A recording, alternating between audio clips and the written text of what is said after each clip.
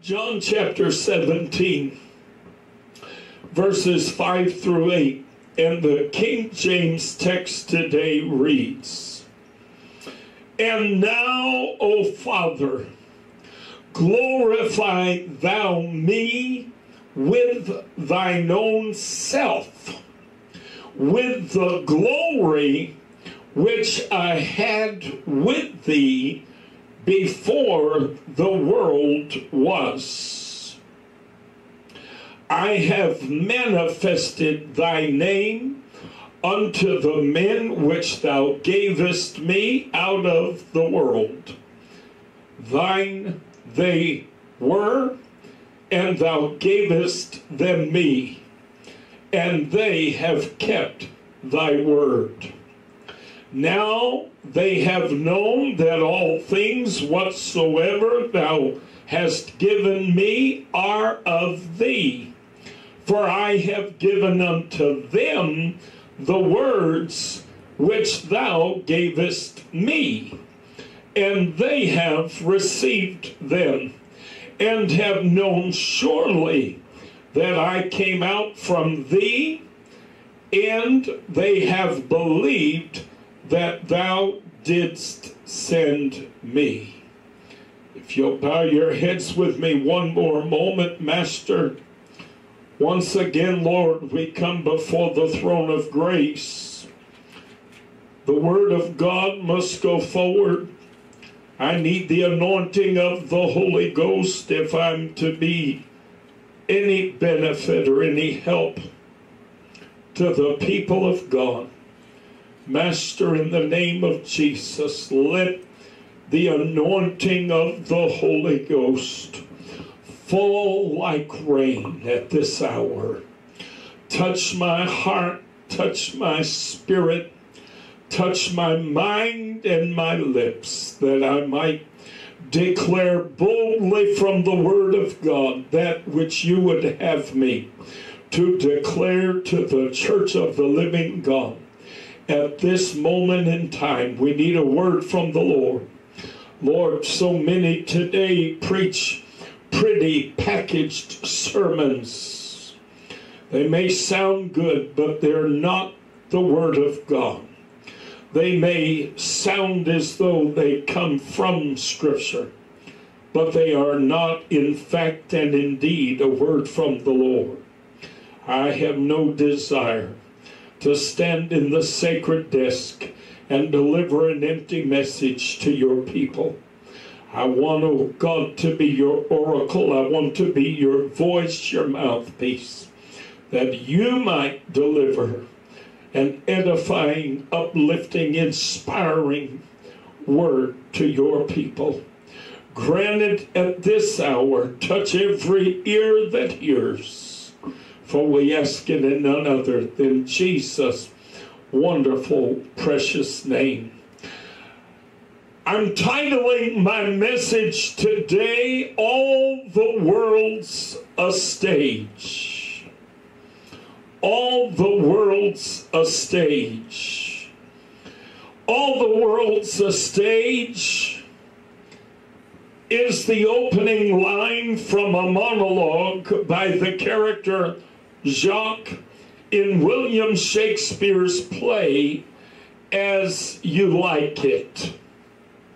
I want God's people to understand today that there is a purpose and there is a reason why it is that God chose to do things as he chose to do them.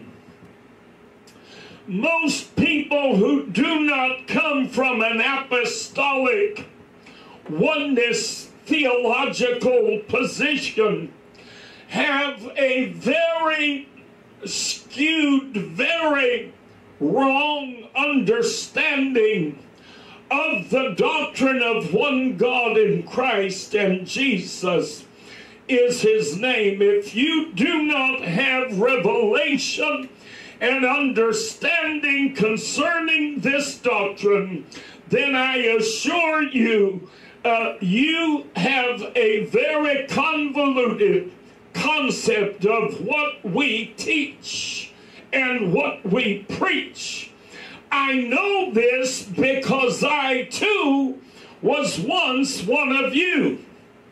And at one time in my life, in my simplistic and ignorant understanding of this doctrine, I used to look at oneness people and think, oh, those people, they're so goofy, they're so dumb. They take a passage here or a passage there out of context and they just don't get it. They just don't understand that God is three people. Well, the oneness position does not deny the existence of the Father.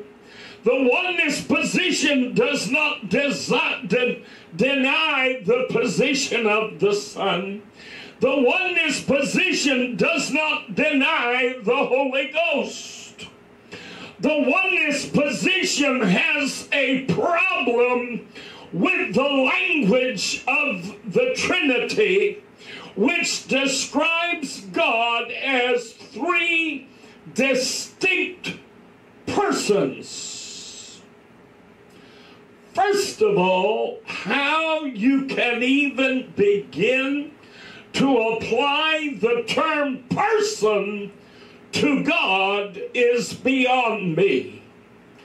God, the word of the Lord teaches us, is a spirit.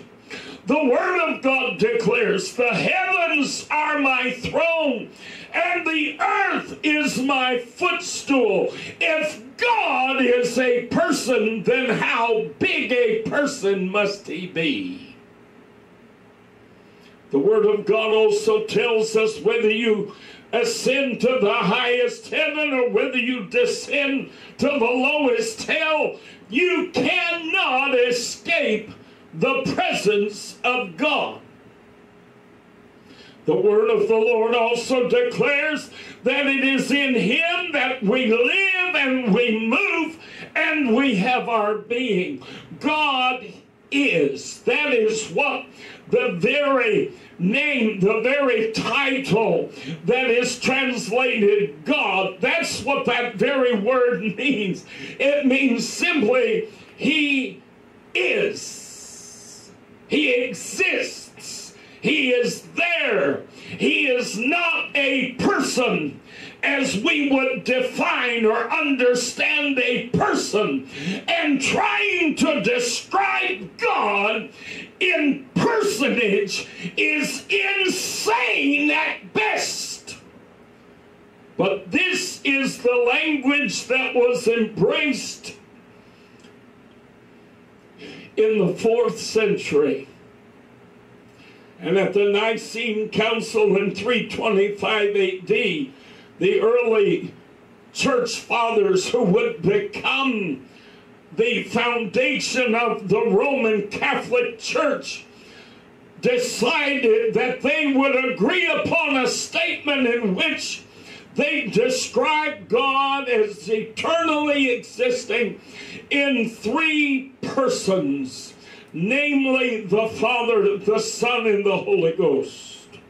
Well, I've got news for you, my friend. It is this doctrine and this doctrine alone which has excluded many, many, many Jews from converting to Christianity and believing on the Lord Jesus Christ, because the doctrine of the Trinity does not even begin to mesh with Jewish theology, Jewish teaching, and Jewish understanding of God. It contradicts everything that the word of the Lord says in the Old Testament. Last week I shared a number of passages with you from the prophet Isaiah in which God declares, I am the Lord, that is my name, and beside me there is no God. Elsewhere he said, and beside me there is no Father. And elsewhere he said, beside me there is no Savior. So don't tell me that the Father, the Son, and the Holy Ghost are three separate people, because if they are, God is a liar. He has declared through the prophet over and over again, I am alone. There is none else beside me. So if you're going to claim that these are persons, they have to be somewhere.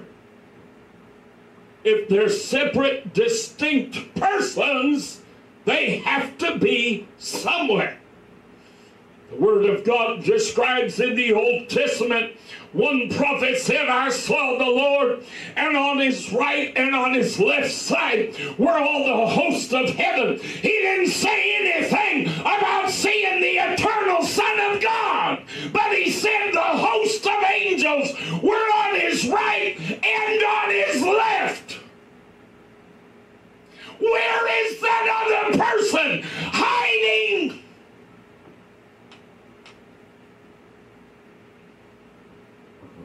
I want to explain to you the position of the oneness of God, the apostolic position, is more than semantics. It is more than words. First of all, it relies upon Scripture for what terms we might use in describing God and the nature of God. We do not believe God is three people. We do, however, believe that God has distinctly, listen, manifested himself in three distinct ways. He is manifest as the Father in creation. He is manifest as the Son in redemption. He is manifest as the Holy Ghost in regeneration. That simply means that one single God has occupied and occupies three different roles, three different manifestations. He presents himself in three distinct ways. But he is still one God, not persons, manifestations. The Lord Jesus Christ, in our primary text today, made a very powerful statement. He was praying for his disciples in John chapter 17. And in John 17, he said, and now, O Father, glorify thou me, listen, with thine own self. Wow, that's a pretty big ask, to ask God to glorify you with himself. Oh my goodness. Why didn't he ask to glorify God with himself? Oh my goodness. He said, glorify thou me. My God, have mercy. Whatsoever you do in word or in deed, do it all in the name of the Lord. Everything we do, we're supposed to do for the glory of God. Am I telling the truth? That's how we're supposed to operate. Yet somehow Jesus felt comfortable in asking God the Father to glorify him, Jesus, with himself. God, you come wrap yourself around me, and in so doing, glorify me, my God. Heresy, lunacy, theological suicide. He then continues, not just glorify thou me with thine own self, but listen to the next portion. With the glory which I had with thee before the world was. The glory that you had with God before the world was. Isaiah 42:8.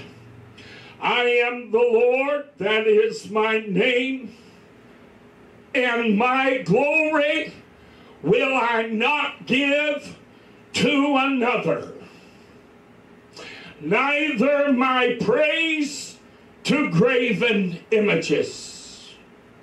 My glory will I not give to another. Oh, Father, glorify thou me with thine own self, with the glory which I had with thee before the world was. I am the Lord, that is my name, and my glory will I not give to another. There is no way Jesus is a different person from God. He may be a different manifestation of God, but he is not a different person. Oh, hallelujah. In Isaiah 48:11, the Lord Jehovah declares, for mine own sake, even for mine own sake, will I do it. For how should my name be polluted? And I will not give my glory unto another. God declares, I do my own work, so that when credit is given, I have earned it and it is mine. Nobody takes credit. Nobody gets glorified. Nobody gets thanked. Nobody gets appreciated for anything that I say that I'm going to do, because I alone will do it. Why? Because I will not have my name polluted.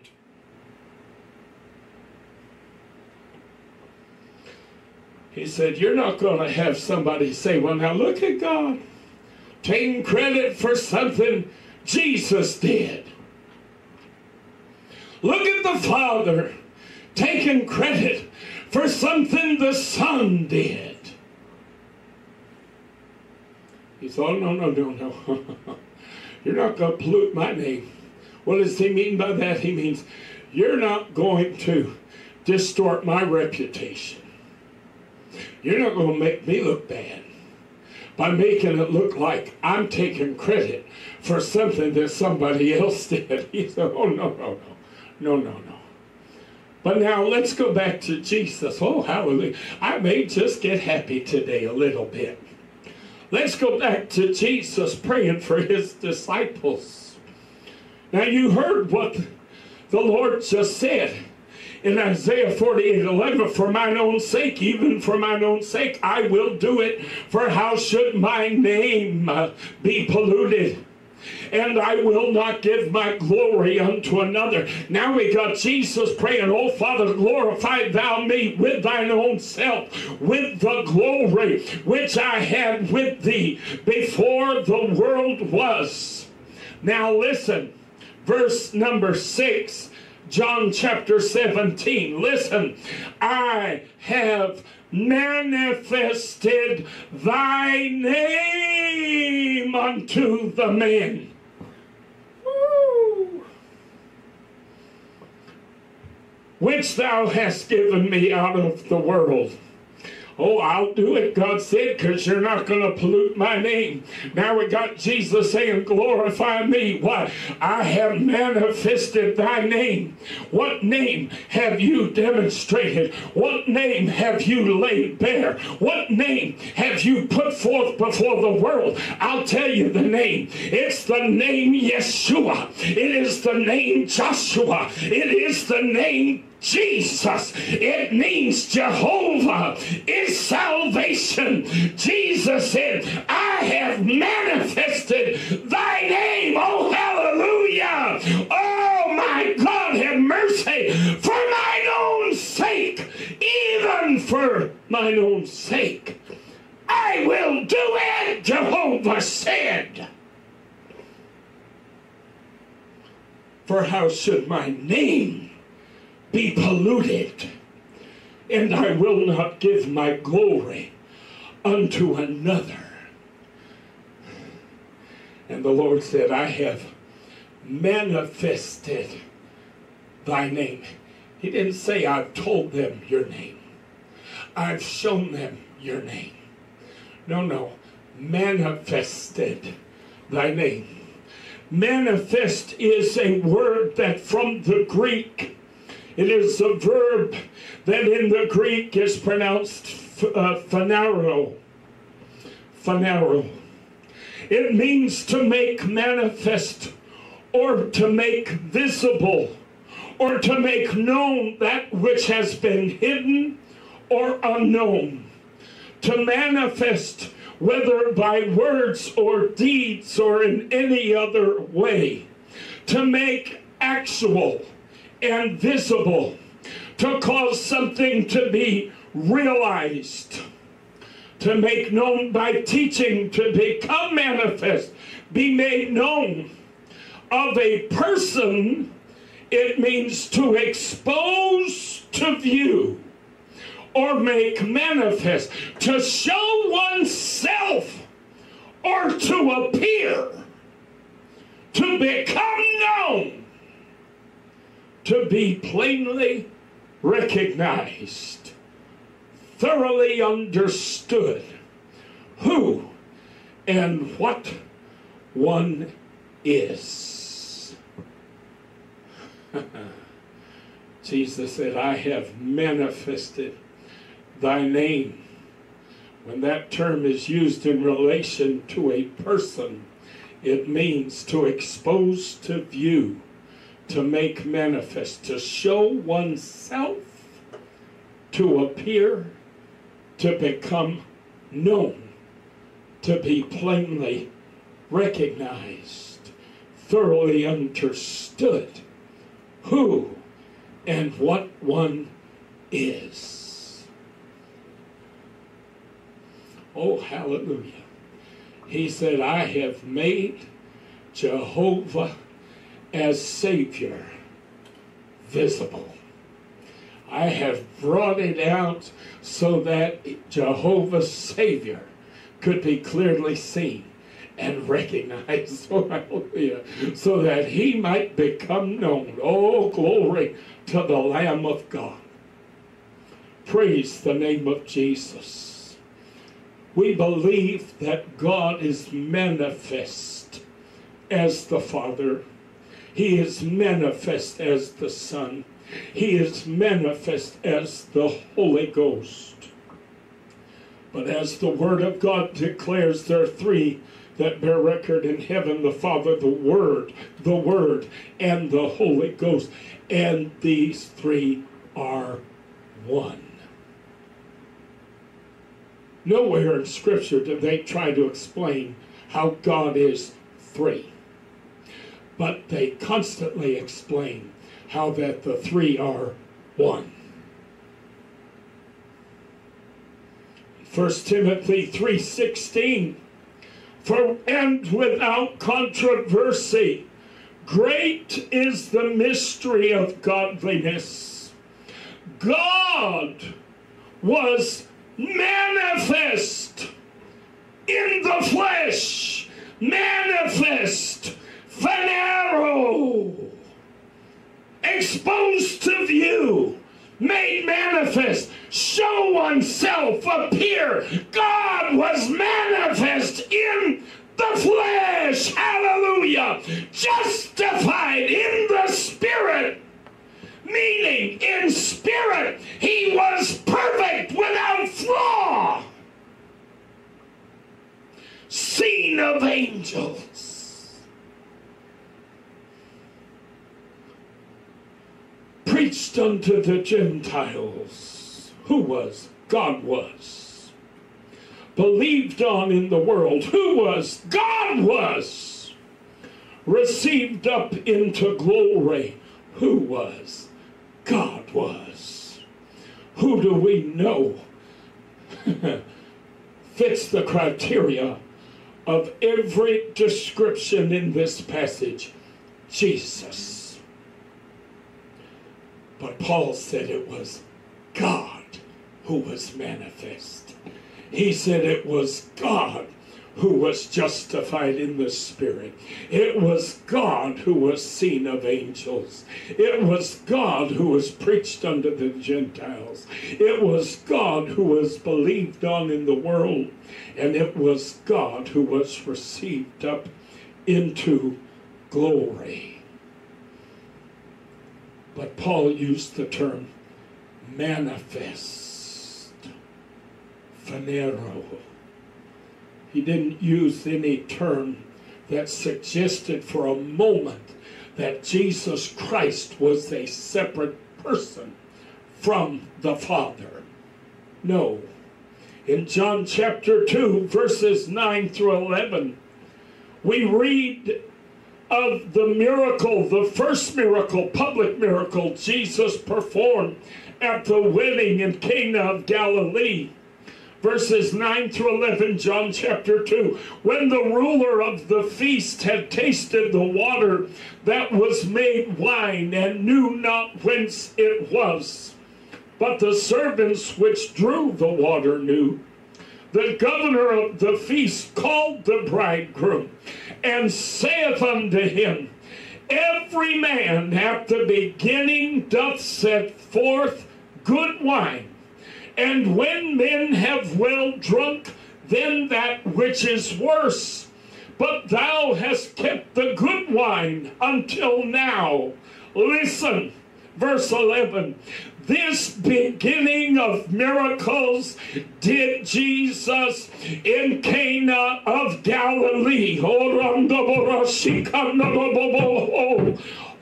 And manifested forth his glory. Hallelujah. And manifested forth his glory. Hallelujah. Not the glory of God, not the glory of the Father, not the glory of another, but he manifested forth his glory. My God, people, this isn't hard to understand. And it finishes saying, and his disciples believed on him. In 1 John 3, both verses 5 as well as verse 8. And ye know that he was manifested to take away our sins. And in him is no sin. Verse 8. He that committeth sin is of the devil, for the devil sinneth from the beginning. For this purpose the Son of God was manifested, that he might destroy the works of the devil. See, we oneness folks are just dumb enough. Instead of taking a word like persons and trying to apply it to God, we let the Scripture speak for us. And the Scripture speaks of manifestation, Manifest, manifested. Not persons. 1 Peter 1:18 through 21. For as much as ye know that ye were not redeemed with corruptible things, as silver and gold, from your vain conversation received by tradition from your fathers, but with the precious blood of Christ, as of a lamb without blemish and without spot, who verily was foreordained before the foundation of the world, but was manifest in these last times for you, who by him do believe in God, that raised him up from the dead and gave him glory, that your faith and hope might be in God. Manifest. Why do we oneness use the term manifest? God is manifest as the Father, the Son, and the Holy Ghost. In John chapter 1, beginning at verse 1, the word of the Lord reads, in the beginning was the Word, and the Word was with God, and the Word was God. The same was in the beginning with God. All things were made by him, and without him was not anything made that was made. If you go down to verse 10 and 11, it says, he was in the world, and the world was made by him, and the world knew him not. He came unto his own, and his own received him not. The word logos literally means a plan, an idea, something that is verbalized, something that is spoken. That is what word means. Word has nothing in the universe to do with a person. Nothing. This is saying that from the beginning, God had a plan. In the beginning, God had a plan. And from the beginning, the plan was with God. In other words, he had it from the get-go. And the plan was God, or the plan included God himself. Now, I want to help you understand the title of my message today. All the world is a stage. I'm going to help you understand the concept of God being manifest as the Father, the Son, and the Holy Ghost. Not three people, but manifestations of one single glorious God. I want to paraphrase, if you'll give me a little latitude today, I want to paraphrase John chapter 1. And I want you to try to understand the parallel that I'm drawing. In the beginning was the play. And the play was with God from the beginning. And God starred in that play. All the stage was made by him, and without him was not any part of that stage made.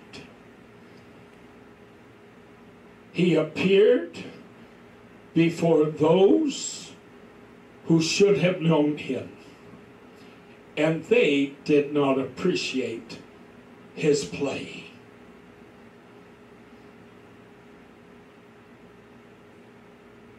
But as many, verse 12, as received him, To them gave he power to become the sons of God, even to them that believe on his name. I want you to understand today, Shakespeare said it right. All the world is a stage. God performed a one-man show. Salvation and redemption is a one-man show.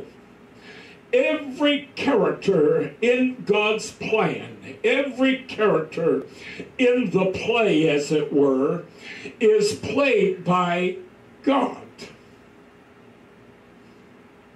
You watch movies with Tyler Perry, and you see Tyler Perry appearing as himself.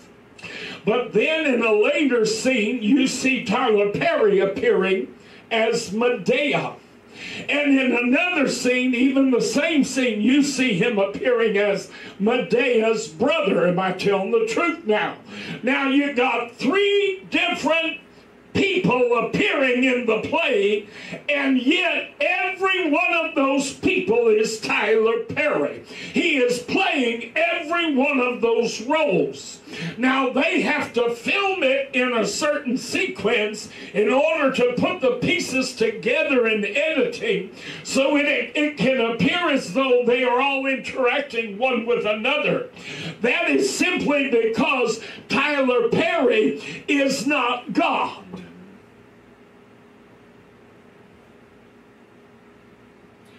God can play as many roles as God needs to play, and never once does he have to be separate people to do it. To suggest that God has to be separate people in order to occupy three roles at one time is to not understand the nature of God.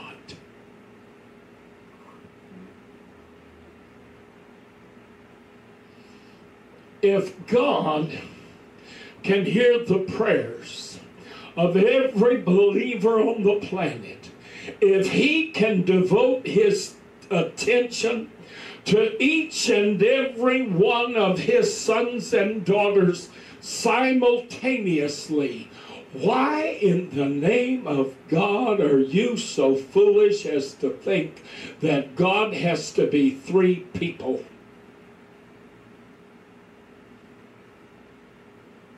To occupy heaven as the Father, to occupy earth as the Son, and then to return to the earth after the ascension as the invisible presence and power of God. What makes you think God has to be three people to do that? Is your God so limited in abilities that he is incapable of manifesting himself in more than one place at one time, in more than one way at one time? I got news for you, children. My God is not so limited. Hallelujah. He is able to manifest himself as the Father, the Son, and the Holy Ghost simultaneously, and never stop for 1 minute simply being God.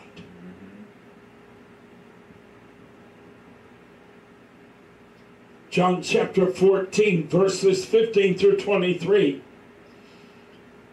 If ye love me, keep my commandments, and I will pray the Father, and he shall give you another comforter, that he may abide with you forever, even the Spirit of truth, whom the world cannot receive, because it seeth him not, neither knoweth him. But ye know him, for he dwelleth with you, and shall be in you. Listen, I will not leave you comfortless. I will come to you. Doesn't sound like another person. It sounds like another manifestation is what it sounds like to me. Yet a little while, and the world seeth me no more. But ye see me. Because I live, ye shall live also. Listen, at that day, ye shall know that I am in my Father, and ye in me. Listen, that I am in my Father, and ye in me. Doesn't sound like a separate person unless the Father's pregnant. At that day ye shall know that I am in my Father, and ye in me, and I in you. He that hath my commandments and keepeth them, he it is that loveth me. And he that loveth me shall be loved of my Father, and I will love him, and will, oh my, manifest myself to him. Same word. Judas saith unto him, not Iscariot, Lord, how is it that thou wilt manifest thyself unto us, and not unto the world? Jesus answered and said unto him, if a man love me, he will keep my words, and my Father will love him, and we will come unto him, and make our abode with him, because the Son is in the Father. Jesus said, I am the way, the truth, and the life. No man cometh unto the Father but by me. You can't have fellowship. You can't have communion with the Father except because of and through the man Jesus Christ. 2 Corinthians 4, 5, and 6. For we preach not ourselves, but Christ Jesus the Lord, and ourselves your servants for Jesus' sake. For God, who commanded the light to shine out of darkness, hath shined in our hearts, to give the light of the knowledge of the glory of God, to give the light of the knowledge of the glory of God in the face of Jesus Christ. But he doesn't give his glory to any other. He doesn't share his glory. John chapter 10, verse 29, Jesus said, my Father which gave them me is greater than all, and no man is able to pluck them out of my Father's hand. He says the Father is greater than all. But listen, in verse 28, John chapter 14, Jesus said, ye have heard how I said unto you, I go away and come again unto you. If ye loved me, ye would rejoice, because I said, I go unto the Father, for my Father is greater than I. If there are three people, then the Trinity doctrine is a lie, because the Trinity doctrine says they are three separate, distinct persons, but they are equal. No, they're not. No.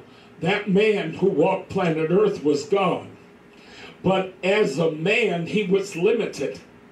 There were things he could do. There were things he couldn't do. There were certain things that he was limited to by reason of his own choice. That's how he wrote the role. That's how he wrote the part. this character will only be able to do thus and so. He said, you should rejoice that I say I'm going to the Father, because my Father is greater than I. He said, listen, there's a reason why this drama is playing out on stage. There's a reason why you're seeing the characters that you're seeing, and things are happening the way they're happening. Because if I came to earth and declared myself to be the Father, if I came to earth and declared myself to be God, and I did not wrap that understanding in a mystery, if I did not wrap that understanding in revelation, he said, then what would happen is people would see God as a man. And people would misunderstand. People would get it twisted. They would lose sight of the fact that God is a spirit. And that as a spirit, he is all-powerful. He is omnipresent. He is able to be everywhere at the same time. He said, see, there's a reason why I have to manifest myself in these various roles. There's a reason why I have to refer to my Father which is in heaven, because that helps you to keep in your little squirrely human mind an understanding that God did not leave heaven to come down here, but that God can be in heaven and still be standing before you. Do you follow what I'm telling you? There's a reason why God wrote this play the way he wrote it. Because think about it for a moment. If he had done it differently, what kind of erroneous thinking? There are religious groups out there, folks, who have gotten into erroneous thinking, even with things having been done the way they've been done. Because people refuse to read the Word of God and let the Lord show them the truth and show them. He stands there and says, I will not leave you comfortless. I'm going to pray the Father send you another comforter. He said, I will not leave you comfortless. I will come to you. So at the same time he's talking about another, he then turns around and says, I'm going to be the one who comes to you. Said, you know this Spirit I'm talking about, because this Spirit has been with you, but he shall be in you. Oh my goodness, don't you get it? Don't you understand, folks? This isn't hard to grasp today.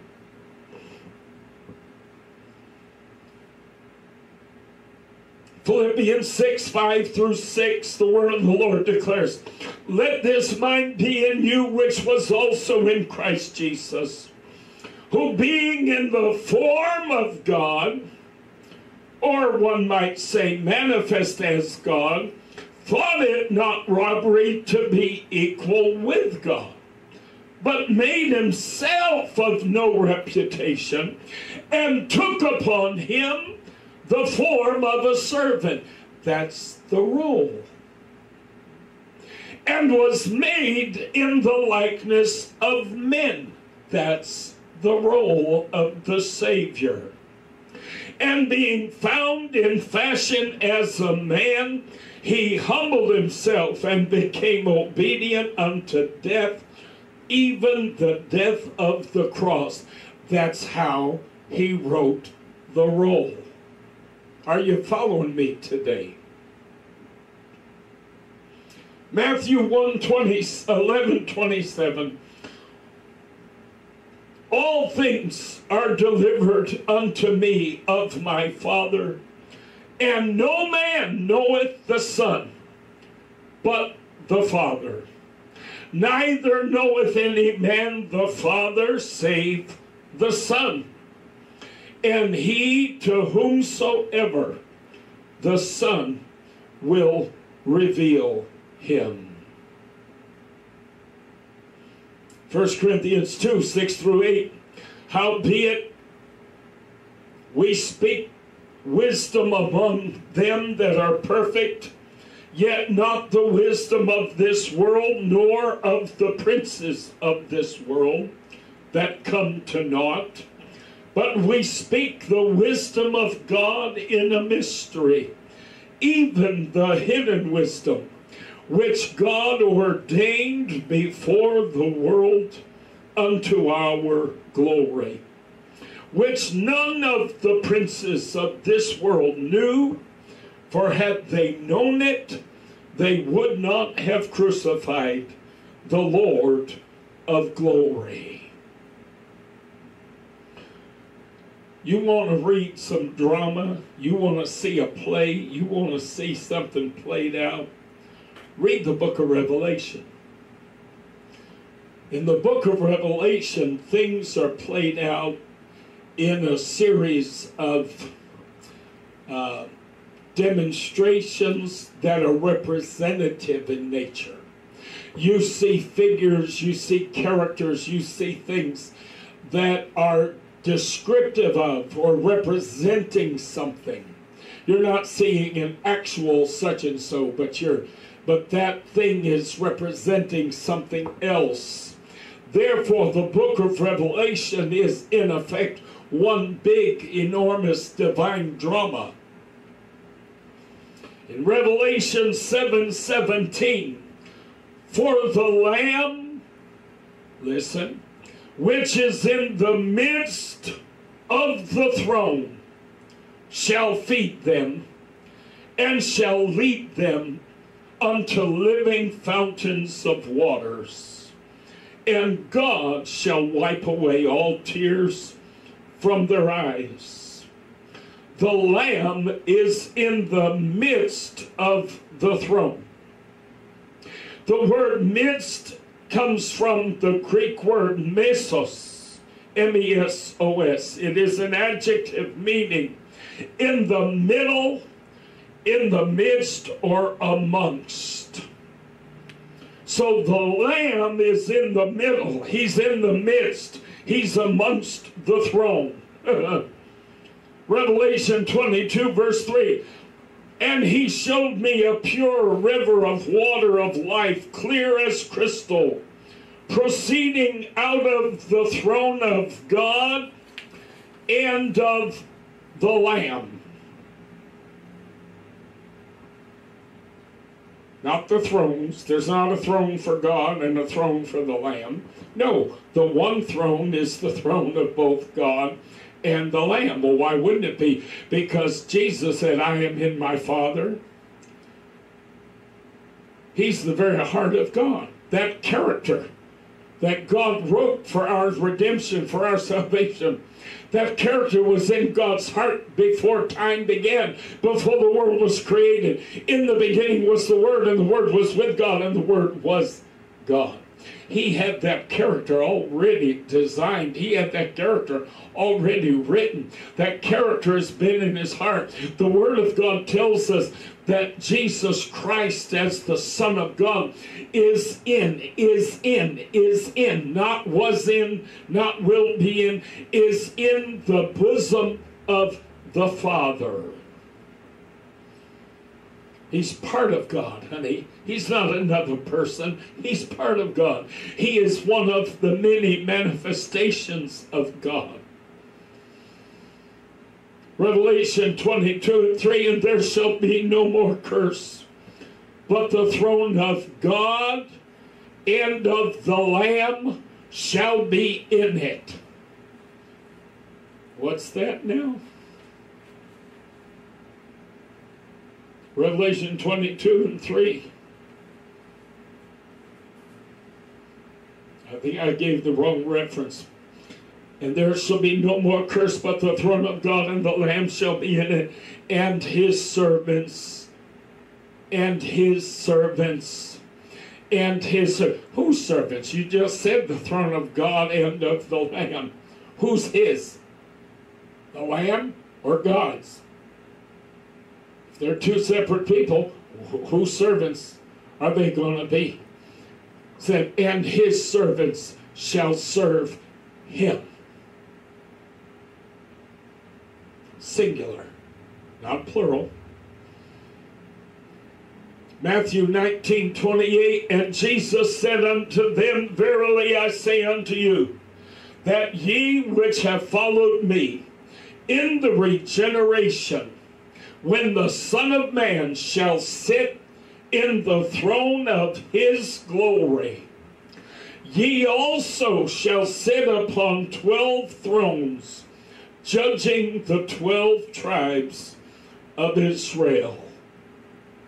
Matthew 25:31 through 33. When the Son of Man shall come in his glory, and all the holy angels with him, then shall he sit upon the throne of his glory. And before him shall be gathered all nations, and he shall separate them one from another, as a shepherd divideth his sheep from the goats. And he shall set the sheep on the right hand, but the goats on the left. That's funny, because in my Bible, God describes himself as the shepherd of Israel. Then Jesus came along and said, I am the good shepherd.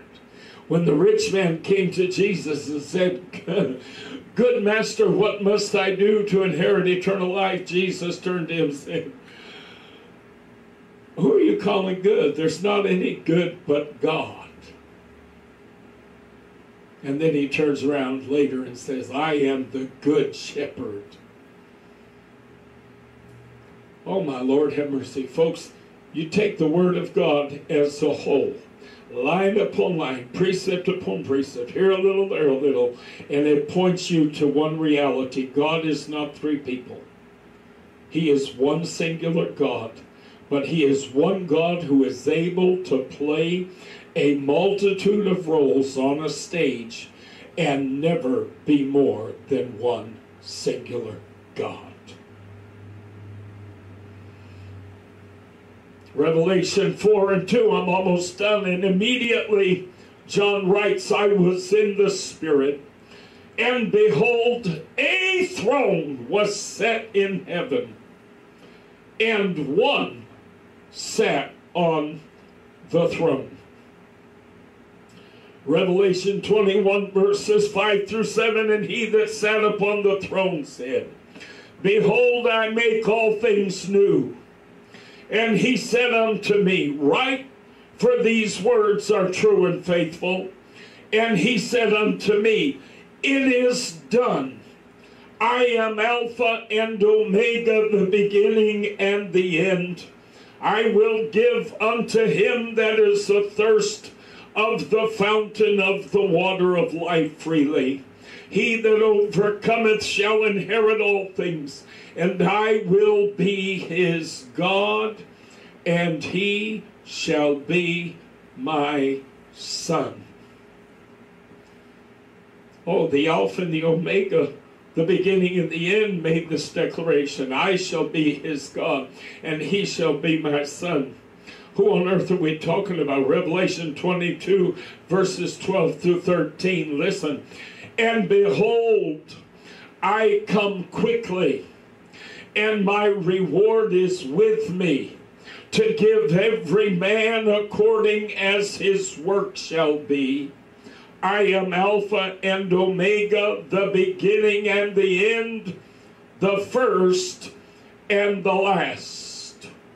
Now, those of us who know the Word of God know that Jesus made this declaration many times.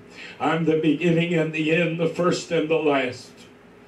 But now listen, now he says, behold, I come quickly, and my reward is with me, to give every man according. Who's talking here?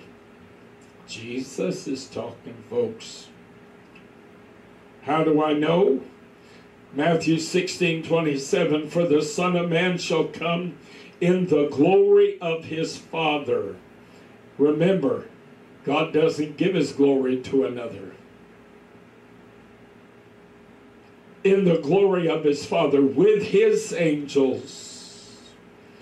And then he, who? The Son of Man, shall reward every man according to his works. And behold, I come quickly, and my reward is with me, to give every man according as his work shall be.